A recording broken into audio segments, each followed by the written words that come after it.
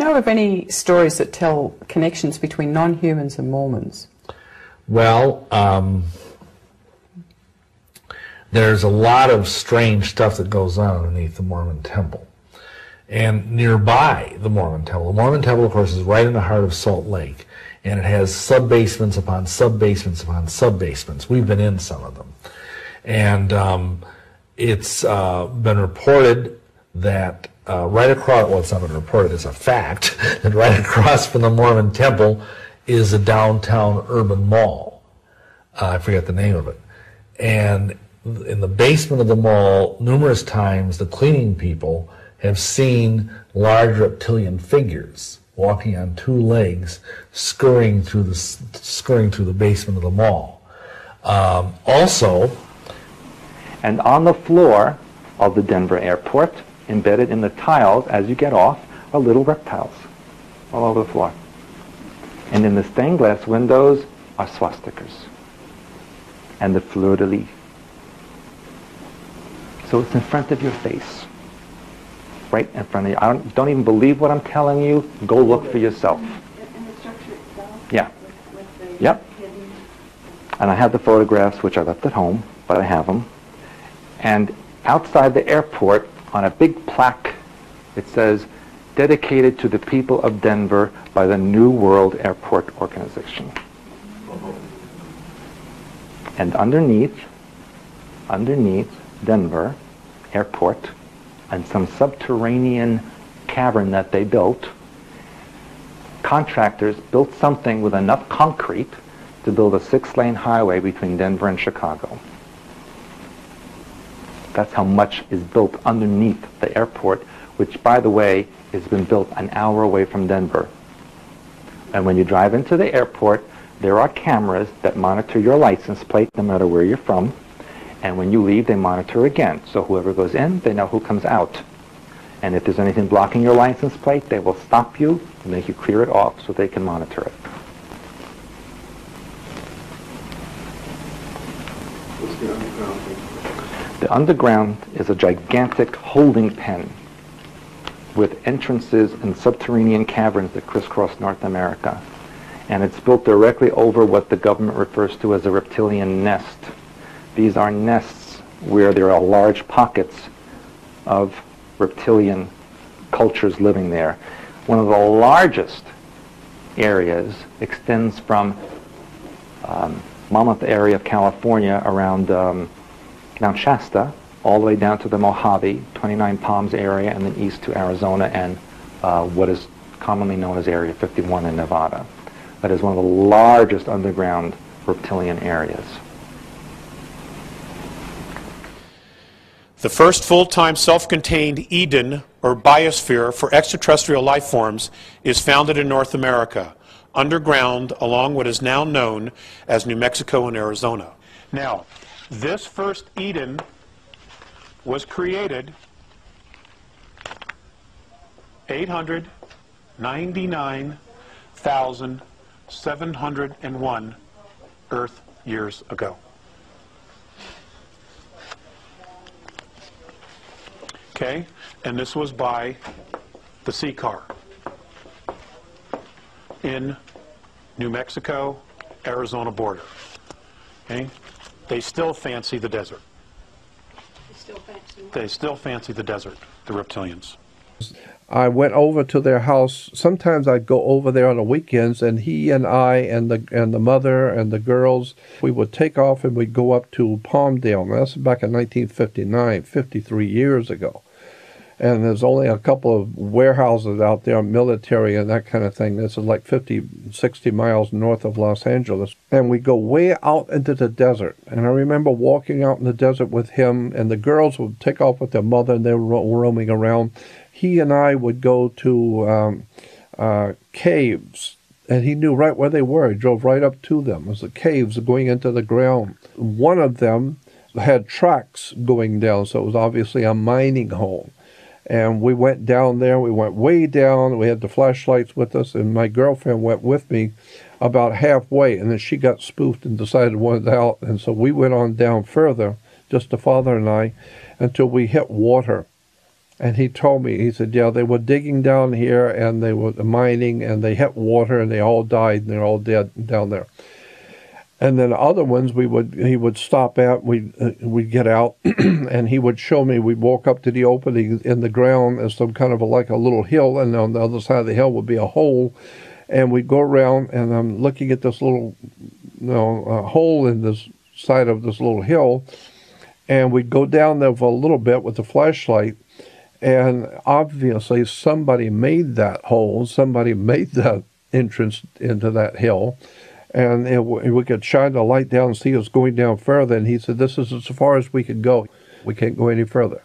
And he would tell me, I remember distinctly one time he said, we were walking down this hole, and this looked like a mining hole, but there was no tracks there. And he stopped, and he said, this is as far as we can go. We can't go any further. And I said, why not? And he said, well, because there are aliens here. They're down there, and you will be safe as long as you're with me, and I'm safe as long as I don't go any further. I wanted you to see that there are aliens here, and they live down here, but we're not going to go see them, believe me. And we're all right now, but if we go any further, we'll be in trouble. So I think it's time that we leave. So we turned around and left and came back up. Inside our planet, living 100 to 200 miles beneath our surface, are 1,837 reptilians. This is why children are disappearing all over the world. They are vanishing without a trace. Some of them are being taken by the Greys. Westchester County, New York, the last 3 years, 5,000 children have vanished without a trace. Without a trace. The government knows what's going on, but they're harmless. They can't do anything. They're helpless to do anything about it. And the reason they don't want to bring it up is because they let the bastards in here in the first place. They cut a deal. Now, what can we do about it? Right now, if we do nothing, we can do nothing about it, and it'll continue to go on. Basically, we'll be led in the dark, and you'll keep seeing more and more people disappear. Right now, there's 100,000 children totally unaccountable through FBI archives, cannot be traced anywhere. They haven't been murdered. Nobody's ever seen them. I think they're hauled underneath in some of these bases, and they are summarily done away with, and they are literally eaten. Now, that is a scary thing indeed. My question was actually about children and the disappearance of children, if you're willing to talk about it. I've said so much about that already. I know that I have been blasted about that, ladies and gentlemen. I absolutely know what I know about the missing children. And I'm not going to apologize for it, and I stand by what I said all those years ago, and I stand by it today. Okay, could you summarize, because we're aware of this as well, so if you could just, in maybe one sentence.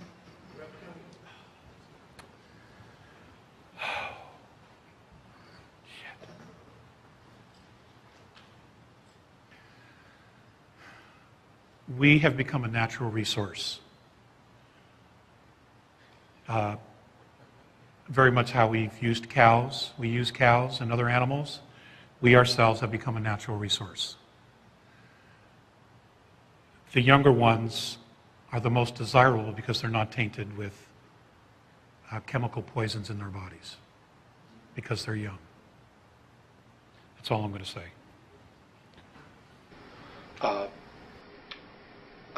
They're carnivorous. They are not friendly to mankind, at least the ones that are here. Are you saying carnivorous, they eat humans? Yes. And they need to be, they won't eat a dead human. It has to be alive at the time of the killing. Their preference is children. You know, and we've been told, you shouldn't talk about that. You know, there are other people say, well, you better not talk about the reptilians. Well, you know, bull. You know, why not? According to the Andromedans, they're responsible for 31,712 children disappearing in the last 25 years from the United States. These children were food. And I'm supposed to just shut up and not say anything about it because people don't want to hear it? That's tough. That's tough. You know, Westchester County, in the last 5 years, 3,000 children in Westchester County, New York, have vanished without a trace. Where are they going? Why are we allowing this to happen? And why should people stay in denial about it? Now, how are they able to do this? How are they able to? How are they able to? How are they able to do it? How are they able to come up out of this from underground and do it, or do they have? There are tunneling systems everywhere. They're being helped by the Greys, and also there are groups within the higher echelon that are actually helping them acquire this. So human beings are abducting the kids and giving them to the Greys, who in turn give them to the Alpha Draconans? That's right. That's part of the deal. They won't come up as long as we feed them down there. You understand? It's about human beings selling themselves out. Why, aside from the carnivorous aspect to the Alpha Draconans, why else are they dangerous to humanity? Because they don't like us. And what are they willing to do with humanity? Eat us. There's no need for us. I mean, look at where we are. Look at us right now as a civilization, as a society. We'd go out there and roam around way out in the desert. And he would tell me about all the extraterrestrial life forms that are here, where they're from, and where they're living. And we'd go out and look at the mounds, and he would tell me the different alien groups that are here on the earth. And then I've heard that they're reptilians. Is that what they call the Draco? Yeah, the Dracos and Dracos, yeah. I don't know, but I'm saying I've heard many times that the Dracos or the Reptilian, they come from a star system called Draco, or whatever it was. I'm just telling you what I've heard. I don't know. I have talked with so many professional people, airline pilots, high government officials, law enforcement officials, military people, underworld people. I've talked with a lot of people in my life.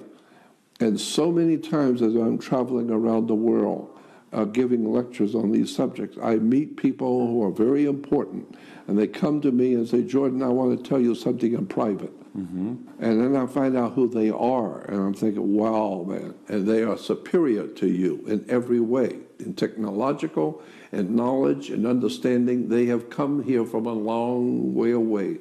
They've come here a long time ago, and they've always been here controlling our destiny as the human family.